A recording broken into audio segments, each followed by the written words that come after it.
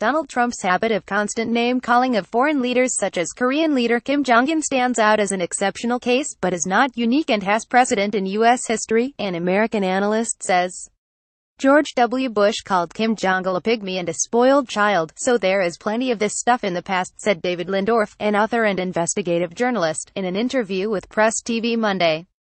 Former U.S. Vice President Joe Biden denounced Trump's rhetoric against the North Korean leadership on Monday, saying it is beneath the office of the presidency.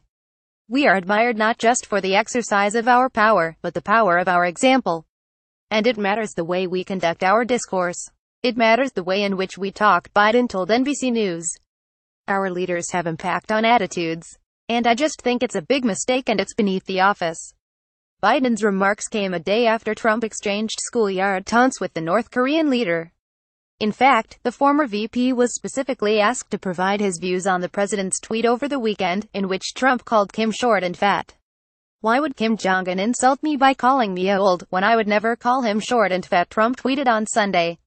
Oh well, I try so hard to be his friend and maybe someday that will happen. Tensions have been building on the Korean peninsula following a series of nuclear and missile tests by Pyongyang, as well as threats of war and personal insults traded between Trump and the North Korean leader.